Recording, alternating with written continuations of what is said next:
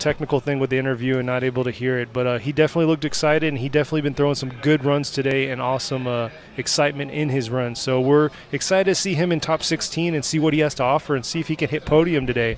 But back to qualifying, our last 4 qualifying runs that we have coming up, like I was saying, is going to be number 36 in this sweet BMW. Tandem. What did I say? Oh, yeah. So there you go. Takahashi in the lead with Hiraoka in the follow.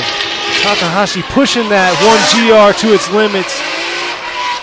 Throttling all the way through to inside clip 1 to outer zone 2. Losing Hiraoka completely. Yeah, now this is another case too. I've never seen Hiraoka go that wide after outside zone 1, but I think it's the same as what we've been talking about today. The lead car went in really hot, and the chase car just had to do whatever he had to do. Follow the run, yeah, follow the line. Basically, he's running a wider line than how he qualified, but he could not close the gap in between these cars. Good job driving through that smoke trail that Takahashi is leaving, but Hiraoka is actually a veteran that's been drifting. He's been in this drifting industry for a long time. A very, very high-skilled veteran driver versus Takahashi, which is, I think he's in his 20s. He's a young guy with a brand new build, brand new car, very unfamiliar car in Japan with the E92 BMW. And he's been driving that thing like crazy the last 2 rounds. Yeah. Unfortunately, Hiraoka wasn't able to make the first 2 rounds, was he? Yeah, I think him and his team weren't able to make it to Sugo and Okuibuki. This is the first round they are joining FD Japan, and also I think Hiraoka, this is the first time he's joining Formula Drift Japan as a series too. So he's been in different series in the previous years of his career too. So this is going to be very interesting how he's going to adapt to how the FD style judging. And I was saying earlier, he did qualify 30th with a 78, so he's going to have to step it up here and throw a solid run for Takahashi to go ahead and chase on. But we shall see what he's going to do for us and see what kind of excitement Takahashi's going to do with the chase and keep that proximity. Here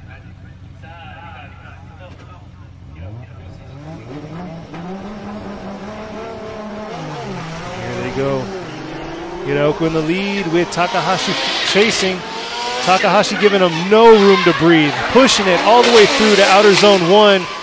Coming into inside clip 1, Takahashi just trying to stay on his rear fender all the way through, but losing a little bit of proximity there.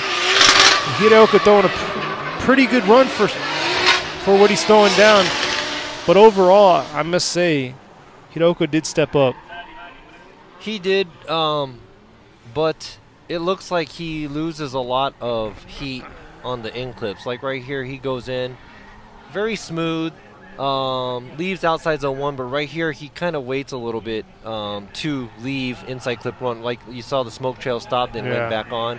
Same thing here, we're in clip 2. I think not much smoke, then kind of kicks on later. So very shallow angle.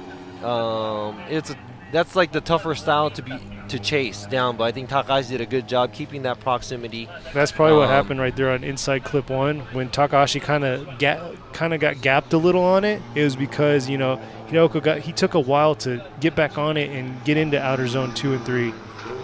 But overall, looks like Takahashi did a great lead run, a great chase run, and also Hiraoka did a great job trying to mimic what Takahashi was doing. But then the difference in proximity in the lead car and the chase car, and also I know the other judges always talk about this in FD too, but the lead car, the importance in the lead car, what the lead car is supposed to do is very big, because that determines what the chase car can do. Yoichi with Takahashi, Ryan Takahashi, and Robbie with Takahashi. So